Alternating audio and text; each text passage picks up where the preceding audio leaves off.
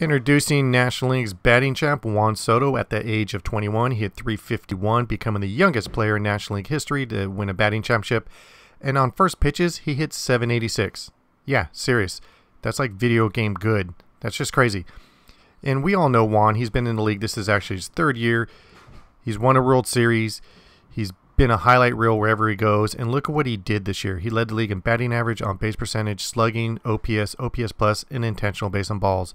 And did we mention he's just 21 years old?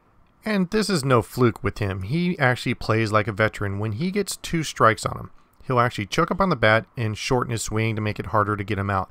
That's a very smart player, especially for the age 21. In August, he hit 367. September, he hit 328. Childish Bambino continues to be one of the most exciting players in Major League Baseball. And one of the best parts for a baseball fan is he's just starting out. We've got like another 15 years or maybe more of baseball from this young man. So congratulations, Juan Soto. Look forward to many more years of baseball.